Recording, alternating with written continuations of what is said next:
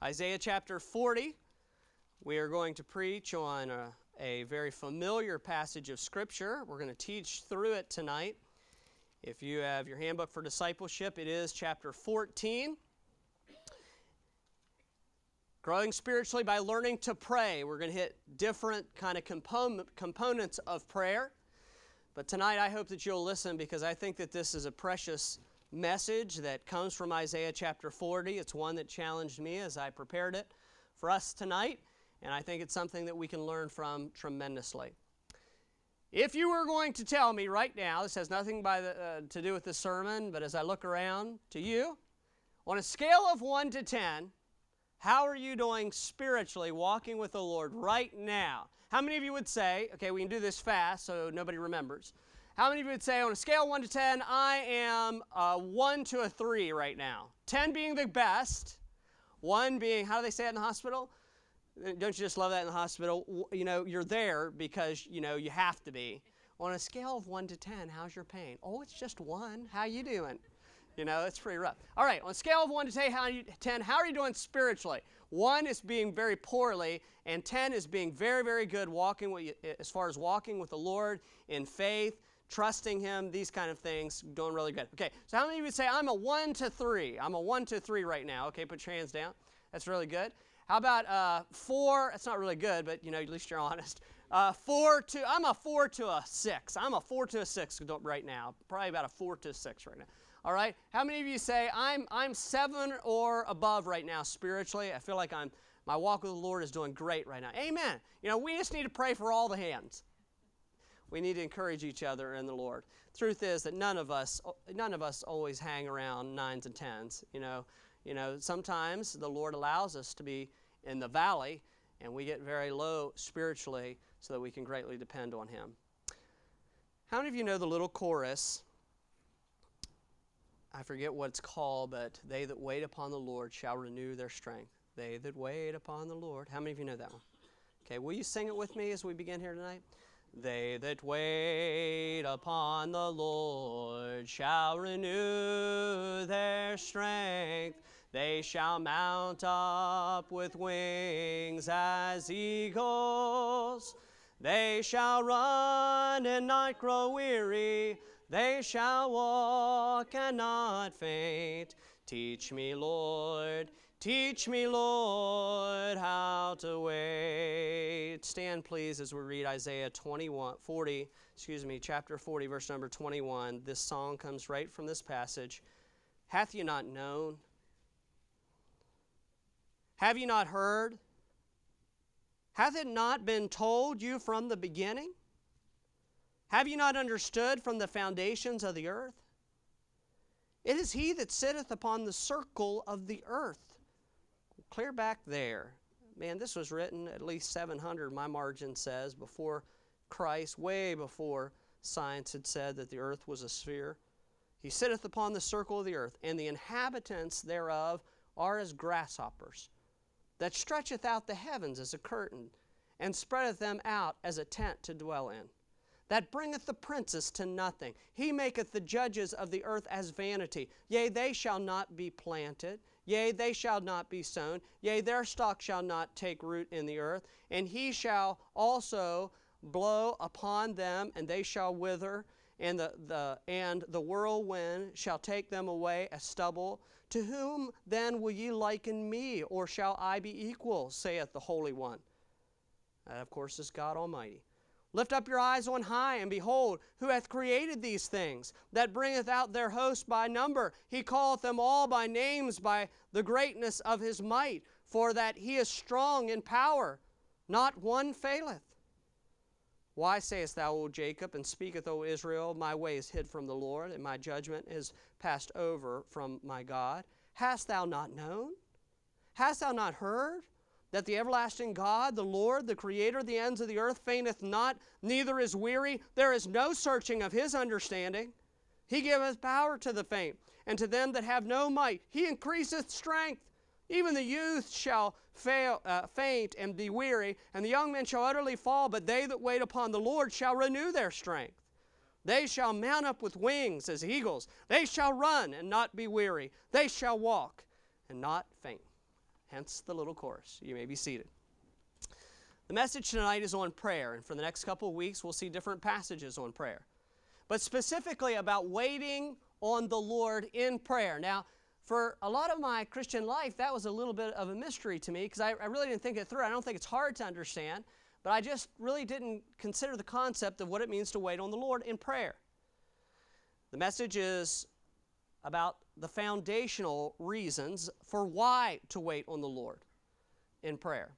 And that answer is found right here in this passage. Can you see it? If you were to look logically through the verses that I just read, what would you say is, this is a group effort here, okay? Need to hear everyone. And I need to hear men as well as ladies. Ladies always volunteer first, okay? I need to hear men. Then the men feel bad and they raise their hands too. Can you see here in this passage the why? Why you should wait on the Lord in prayer. Verse 31 talks about the results of waiting on the Lord in prayer, but in the whole passage there's an overall logical reason given why we should wait on the Lord in our life when we need Him, when we're faint, when we're weary, we're falling. What is that overall reason that leads us to wait on Him? What is it? Yes, sir.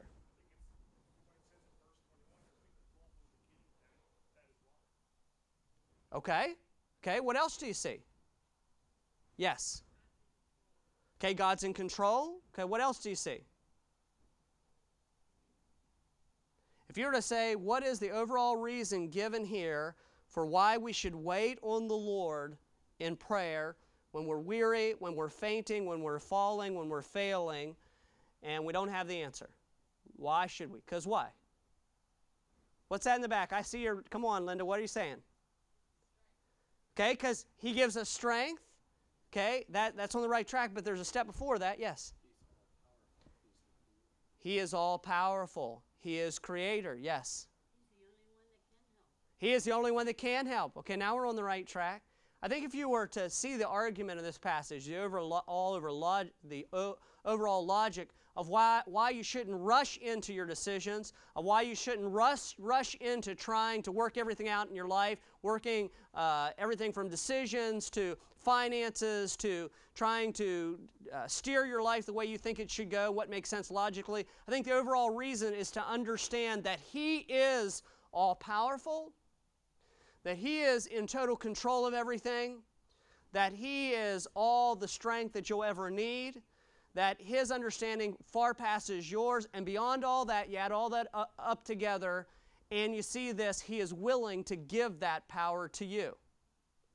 It says it straight out. The Lord is willing to give that. Look at verse 29. He giveth power to the faint. So the best reason for you not to plunge into the directions of your life and plunge into the decisions of your life and plunge into the next day without waiting on the Lord to guide you, without waiting on the Lord to do it, without waiting on the Lord to bring you to where you should be, probably the best reason is that He is all-powerful and He's willing to give that power to you so that you make those decisions so that you're able to accomplish what He has called you to do.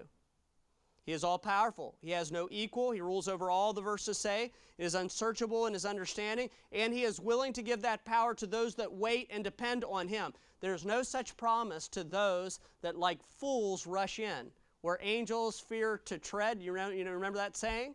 All right? To those that are foolhardy, there is no promise that the power that we see from God in this passage will be given to them to accomplish their life decisions.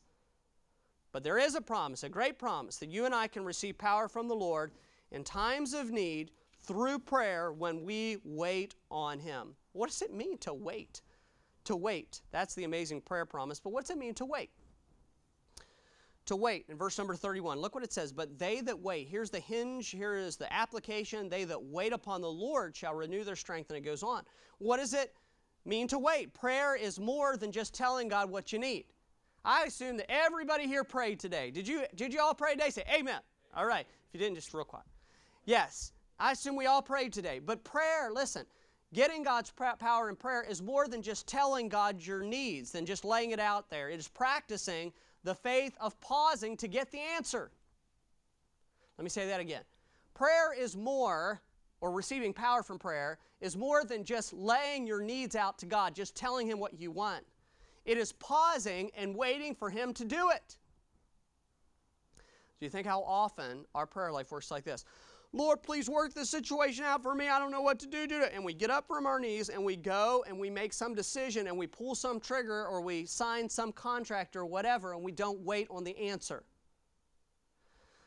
Over and over, the Lord uses this phrase in the Scripture of waiting on Him. This isn't the only place. There's many very popular passages. Psalm 27:14, wait on the Lord, be of good courage, and He shall strengthen thine heart. Wait, I say, on the Lord. If you're to find what is waiting on the Lord, it is practicing the faith of pausing to wait for the answer from Him. It may take hours, it may take days, it may take months, it may take years. You say, well, I'm not willing to wait for that. Well, you're not willing to get the right answer either. See, half the problem with our prayer life is that we are not willing to wait to get the answer back from God when He is ready to give the answer. The idea is to tell God your need and to remain dependent on Him. There's another great word for waiting. Waiting on Him to work it out is the opposite of trying to work out your prayer requests all by yourself. Every one of us here are mature. Some of us have great life experience. Some of us are just getting that life experience now. We have kind of in our minds what should happen in order for us to get what we want. That is not right. That lets out the whole will of God. And it says, I can do it. Waiting is trusting in faith that He wants to and He will engage in your answer. He doesn't want you to give your answer. We say, how do you know that? Well, I know somebody's favorite verse on here. It says, trust in the Lord with all thine heart. Lean not unto thine what, Jack? Lean not unto... It's a command that you do not trust your own logic for making decisions of your life. Now, some of you are very brilliant in here. Some of you can, you feel like you can trust yourself. You're the most dangerous person in here. You really are, because you have the answer. The Lord says, wait on me, I'll give you the answer. And a lot of times it's not what your answer is.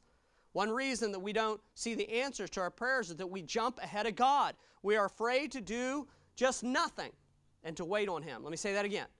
One of the reasons we don't get answers to our prayer requests is because we don't wait on the Lord. We're afraid to do nothing and just wait on Him to make it clear.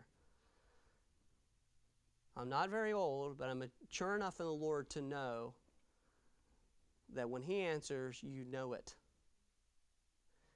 And then you know it's the right thing to do. How do you explain like I do not know how to explain that.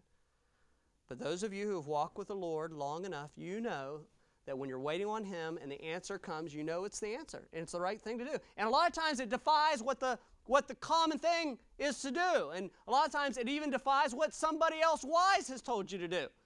Because it's not that, yes, you're supposed to listen. We're supposed to listen to counsel. But God's waiting on the Lord and God's answer trumps counsel. It does.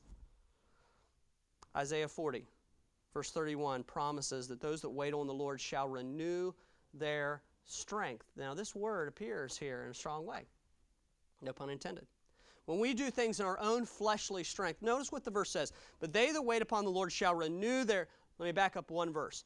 Even the youths shall faint and be weary, and the young men shall utterly fall. Look up here. You know what that tells me? Look. It tells me that it's not in personal drive or in youth or the fact that you're a dynamic person or the fact that you're a type A person or the fact that you're a disciplined person that is the answer to what you need to guide your life. That it's not even he discounts all that. Hey, listen, even the young men, these strong young men, they're going to fail. They're going to fall. They're going to faint. You're not strong enough. You're not wise enough. You're not sharp enough to do in your life what's the right thing to do. But, verse 31, they that wait upon the Lord shall renew their strength. They shall mount up with wings as eagles. They shall run and not be weary. They shall walk and not faint. When we do things in our own fleshly strength, like verse number 30, we may be giving effort, do you think about this, to the wrong time.